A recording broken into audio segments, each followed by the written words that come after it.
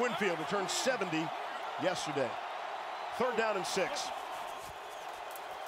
Pressure coming. Ball comes out. Joey Bosa able to knock it away. Let's see who's recovered it.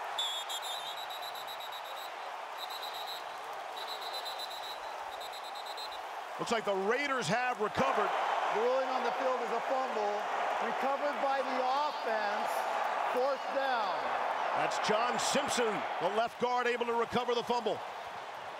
Joey Bosa is an absolute master with his hands. Stab him inside, come back outside, swipe the hands, and then just bend and turn that corner. And not just go for the sack, go for the ball. Watch his offhand, watch his left hand.